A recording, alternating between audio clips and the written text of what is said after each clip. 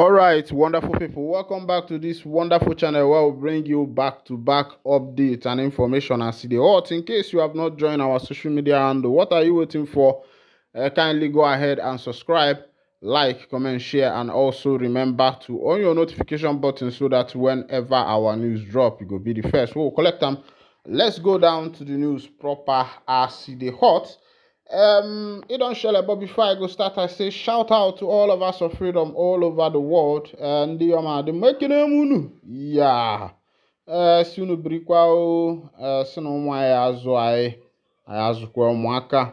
As it be for the land of the indigenous people of Biafra, the president of Ohaneze Ndi Igbo, Emmanuel Iwanyanwu, don't cry out. He said that his life is in danger and he is raising alarm. As it be, he said, those who bombed Modo's house burnt Obiozo's after me. The President General of Ohaneze Ndi Igbo Worldwide, Chief Emmanuel Iwanyanwu, has raised the alarm that some people want him dead at all costs. The Igbo leader, who disclosed that he has been receiving threat calls and messages, alleged that one of the callers told him that they were recruited to burn his house. Addressing newsmen at the National Secretariat of Ohaneze Ndi Igbo in Enugu yesterday after the group's National Executive Committee, NEC.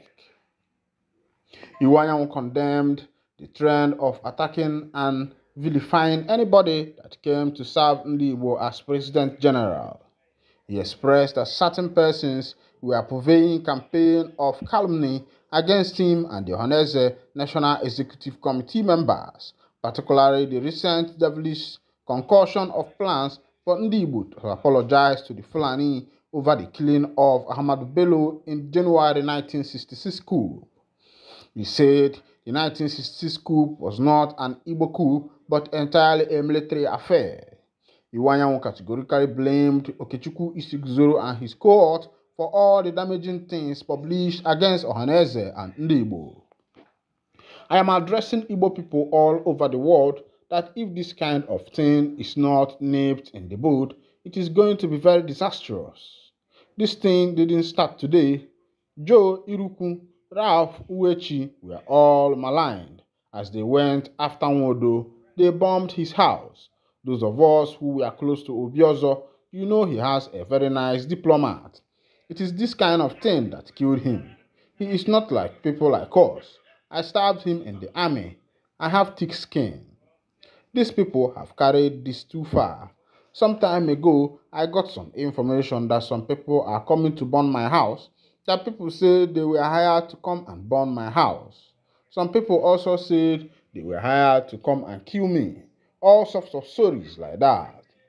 And I started asking myself, what is it that I have done that would warrant that my house should be burnt, that I should be killed? I told those people that they shouldn't worry.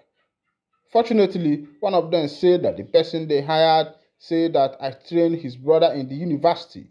You know, I had a scholarship scheme that trained over 5,000 young people in the university.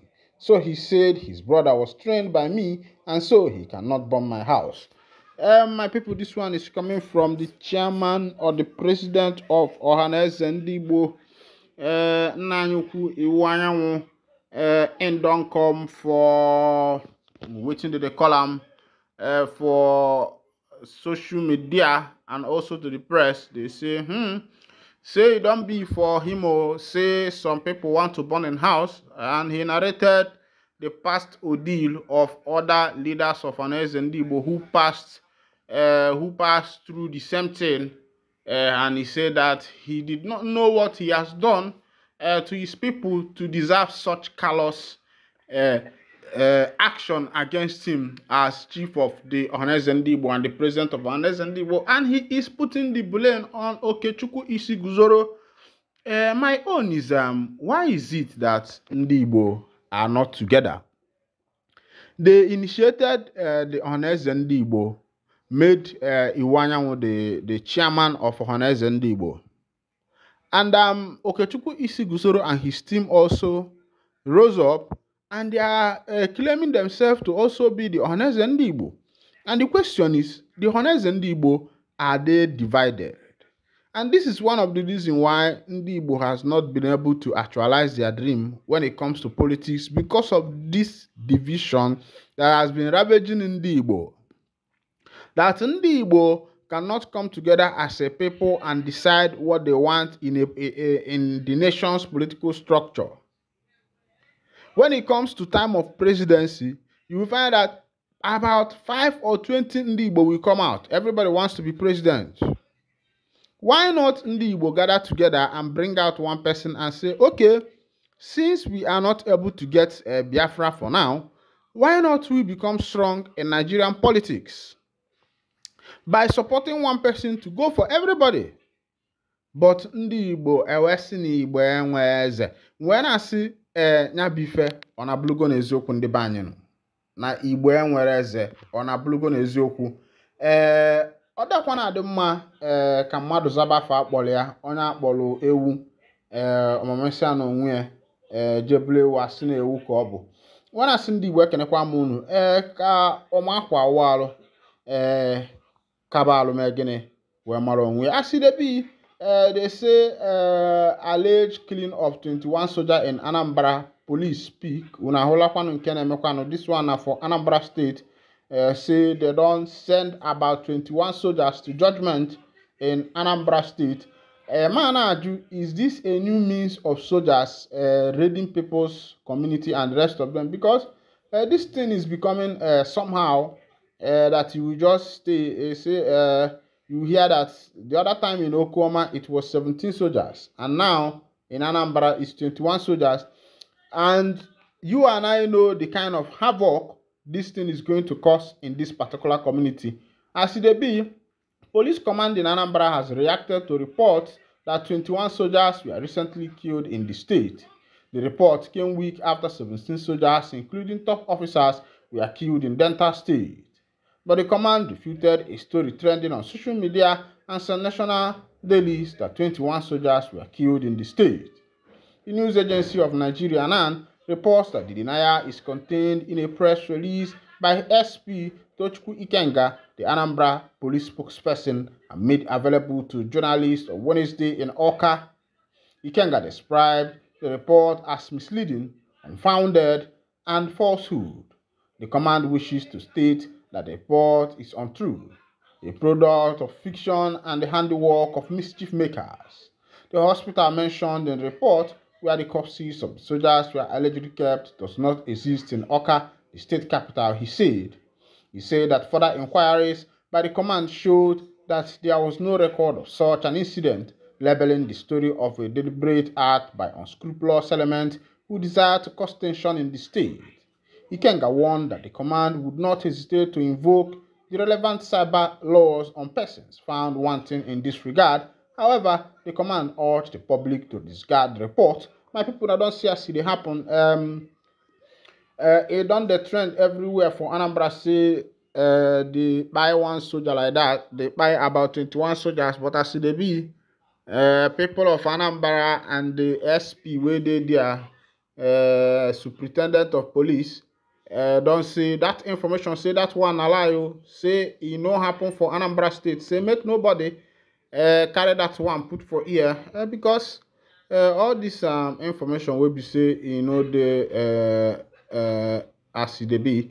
Meanwhile, for Enugu State, they say they don't begin compensation and payment to property owners at Holy Ghost proposed site for modern train as they be. You don't share government don't collaborate some place for that Holy Ghost.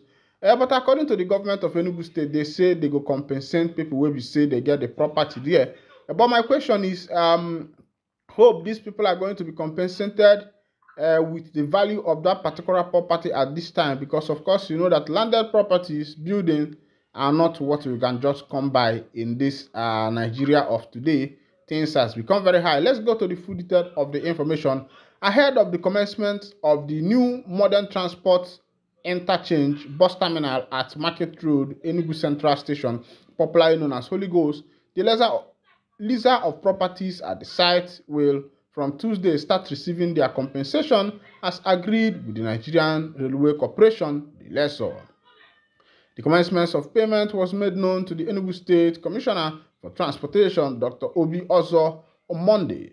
Recall that the Enugu State Governor, Dr. Peter Mba, had on the 19th October 2023 met with the critical property owners and stakeholders on the proposed Enugu Central Station. At the meeting, Mba had explained that the proposed Enugu Central Station was part of the large infrastructural plan, which also include other major modern transport interchange at Gaki, Ababanike, and Nsukka. The aim, he said, was to alleviate the perennial traffic congestion and enhance safety, preserve road assets, optimize transport efficiency, and address various needs of transport sector operators in the state. He therefore sought their cooperation towards the realization of the project, citing similar world-class development in other parts of the world like Dubai and Singapore, among others. Governor Mba said there was no reason Holy Ghost bus terminal could be allowed to continue in its present series of decay. Perennial traffic congestion and high-level crimes when such overseas feat could be replicated through conscious effort and planning. My people, now here I go to wind down the curtain, and if this is your first time of joining us on this wonderful channel, kindly go ahead and subscribe, like, comment, and share. Thank you for listening. God bless you.